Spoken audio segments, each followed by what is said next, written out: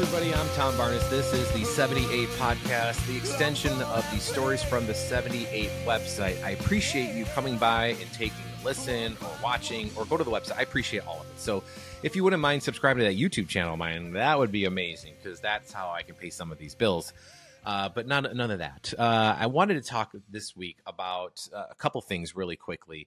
A story I posted on the website was a story over at the Punchbowl Social. Cool place in the West Loop, and a place if you were like looking for things to do with your friends this week, I would highly recommend that place just because you can meet with a bunch of people, have some great cocktails, hang out and do the whole thing. I was up in Wisconsin, though. This is one of the fun things I want to talk about. I love going to Wisconsin in the summertime, especially if being from Chicago.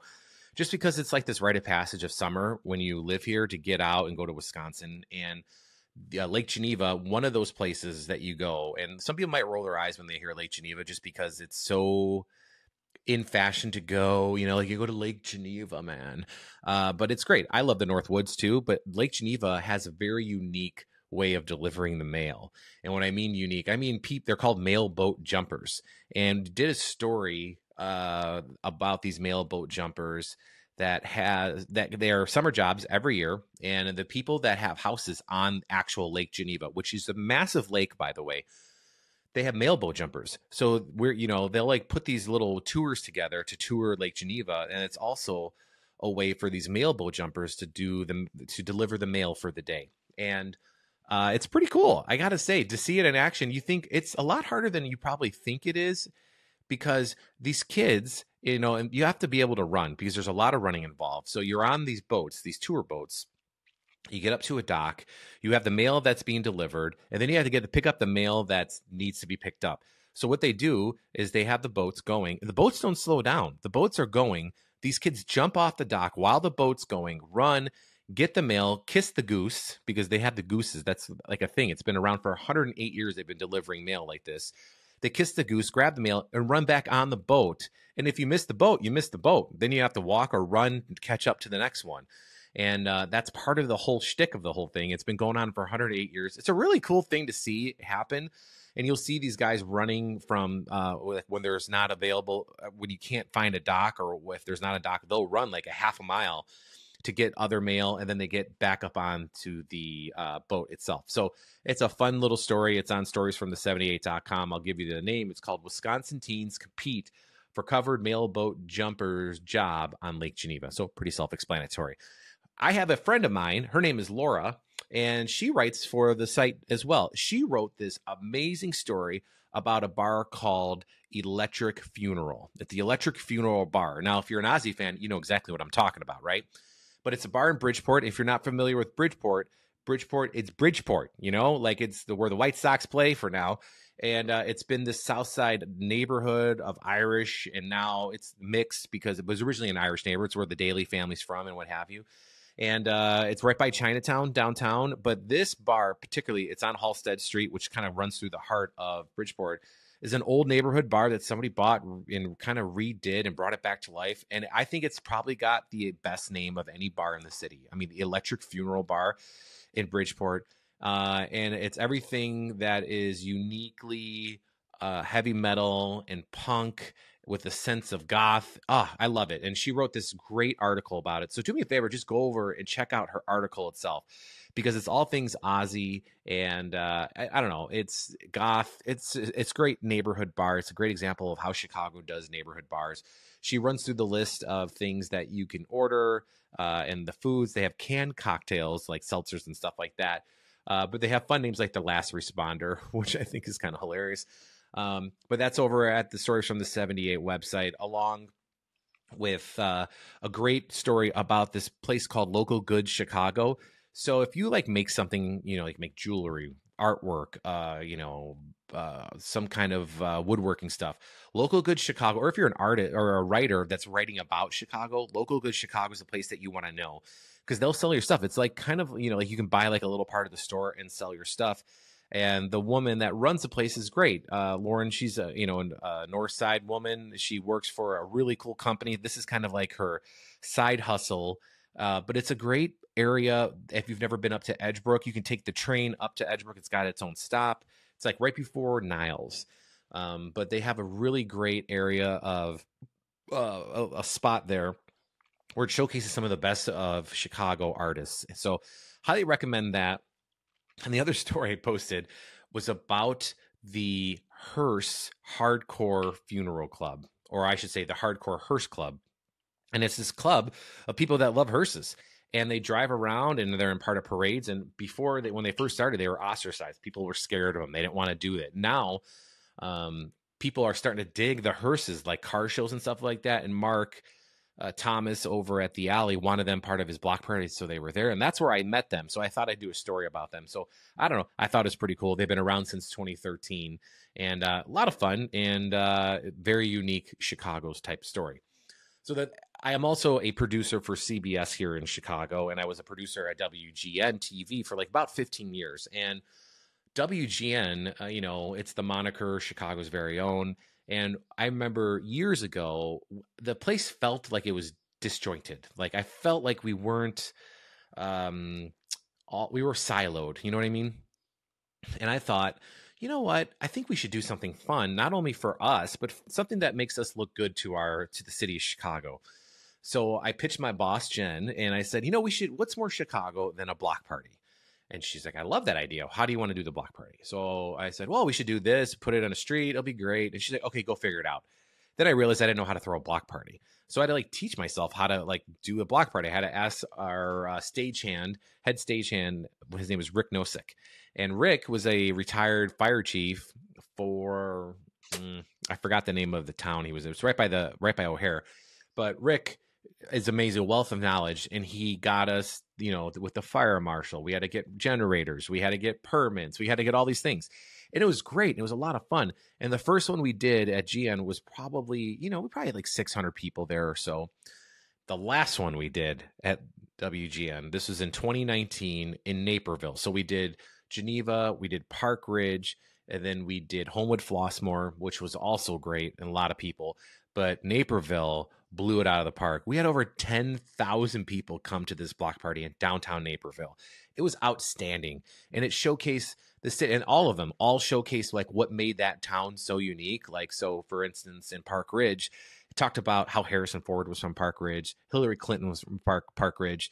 The first Mustang ever were sold to people that live in Park Ridge. And the Boy Scouts of America, for good, bad, or ugly at this point, what we heard about the Boy Scouts started in good faith and for good reasons in Park Ridge. I just thought it was the first Boy Scout troop in Park Ridge. So, we did that for Homewood Flossmoor, about people from there. And Naperville did the same thing. And Naperville's got a lot of stories. And for a long time, Naperville was kind of its own thing. It really wasn't a suburb of Chicago until perhaps, as Chicago grew, they grew together. And Naperville, I believe, is the second largest city in Illinois outside of Chicago. So we did a block party there, and it was great. We had Lovely the band, the Strumbellas played. We had a marching band. We had a parade. We had the whole thing, dunk tanks, face painters, the whole thing. So I thought, now that I'm at CBS, we should do something like that. WGN's not doing them anymore for one reason or another. So I said, and it was my idea, so I'm taking it. And we can do this at CBS. And CBS hasn't done stuff like this, but they want to. And that's part of the reason why I'm there, because they want to get back into the community and do community-based things. So I pitched my boss this, and she's like, well, I don't know if we're ready, but I know you. So, okay, go for it. Let's see what we can do. So I had to figure out a way to do it differently, because WGN, it was just a whole other circumstances that were different than CBS, and nothing good or bad. It's just different, right? But I did. I figured it out. And I worked with this amazing, amazing woman. Her name is Bonnie Pier. And I can't say enough nice things about Bonnie. She works for a company, a PR company. Actually, I don't even know if it's called a PR company anymore. It's marketing, PR. They have expanded. It's called Motion Agency now. So maybe it's an agency. It probably is the proper name of it. But Bonnie Pier is an amazing woman, and she does the PR for the Pier through the company Motion.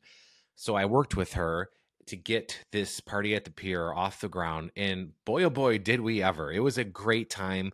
We had so many fun activities along Navy Pier.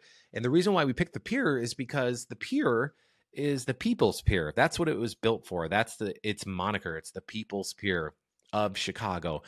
And they have so many free activities on the Pier. A lot of people don't know about all the free things on the Pier. Now, I know you grow up in Chicago. You're like, oh, the last thing I want to do is go to Navy Pier, because when we grew up, Navy Pier was very like McPier. You know what I mean? Like there was a McDonald's, there was like maybe a Maggiano's back in the day there. They had the IMAX theater, and that was kind of it. There wasn't a whole lot of going on at Navy Pier, but it was a fun new shiny toy for Chicago for years and years and years. And a lot of people don't realize that it's been completely renovated. There's a hotel, the Sable Hotel, at the end of the pier that is like, I mean, a top-notch hotel that makes you feel like you're on a cruise ship because it's out on the water, almost a mile out on the water. And then you have art galleries. You have Flyover Chicago experience. You have all these things happening at the pier. And a lot of it's free. I mean, the flyover is not free, but like just to walk on the pier is free. And you can take a boat ride, which is not free, but they're like, they have music. They have these little fun activities. The art gallery's free. You know, you can go in and cool off in the food court that has some of the best food in Chicago. So that's why I wanted to do it there, because it's the People's Pier and you got all the public transportation that can get there and the whole thing. So that's what we did. We went down to the pier and we had bounce houses from Bounce House or Us. Thank you, Jim, very much. If you want any kind of bounce house that you want in the Chicago area, go to Bounce House R Us. They are the premier bounce house place, and they're fair and they're good people. And that's why I would send you there, because they're good people that own it and they're great to work with. And Jim, and I also got to say thank you to Navy Pier for letting us set up, because this is something they haven't done with us ever. So they don't know me. They know me from doing stuff with WGN and recently at Navy Pier, but they let us like set up and broadcast live on the pier. So right at the entrance there with a big fountain with the water spraying up and all the kids. That's where we had the bounce houses. So, and it was about 90 degrees by the time things got rolling. So it was hot all the way down to the beer garden, back and forth. We went on a boat. We heard of Chicago Shakes Theater coming out and doing performances. We had the dance partners of Navy Pier come out and do, like, there was breakdancing. There was Mexican folk music. There was a gospel choir. There were all these things that I was so proud to be part of. And I was so happy that I can bring that to the staff at CBS, because they haven't done stuff like that before. And I just thought it would be really cool for us to do as staff, to bring us together, to show that we can do this, that there's not only one station that can do those type of events in the city. You just need to have a little faith that you can do it yourself. And that's what we did. And we did great. And our photogs, and when I mean photogs, the photographers, the video journalists that are shooting all the video, were awesome. And they hustled and they got to one spot together, because, by the way, Navy Pier is a mile long. So there were times where we had to walk from one end to the other, basically. So you're maybe 7/8 of a mile you're walking. And they did it. And they did it from 5 a.m. to 11:30 a.m. non-stop. And when I was at WGN, it was 6 to 10, you know, like the 6, 7, 8, and 9 o'clock hour. So this was longer. And then we did it again in the afternoon, starting at 4 to 6:30. So it was a great time. I was so proud to be a part of it, to show off our city, because that's what I want. I just want people to love our city. And that's why I do this podcast. That's why I do the website, because I think for all the crap out there about how Chicago's this or that, it's also great. It's great because of people like Jim, who owns the Bounce House place, or my friend Amory Saviano, who wrote a great essay about the Chicago accent and what it really means. It's not about those guys down there talking like this. It's more about those people who talk like that, or talk like me, are your neighbors and your friends. And we all like love our city. We all want it to do well. And there are people here who are doing great things here and showing off the best of our city. And just like any other city, we got our problems, no doubt. But there is so much good, and so much came out of the city and still comes out of the city, that I just basically want to tell the people who are negative about our city to stick it where the sun don't shine, because you got stuff like the party at the Pier, or the Magic Lounge, or the Electric Funeral Bar in Bridgeport, or the hundreds of other stories that I have on this website and this podcast I tell you about now weekly. That's reason why to give Chicago a chance and check us out. And I will continue to do this until I deem otherwise. So I appreciate you watching and listening and subscribing to the YouTube channel and watching this on Spotify. And I'll see you again next week. So happy summer, everybody, and thanks for watching.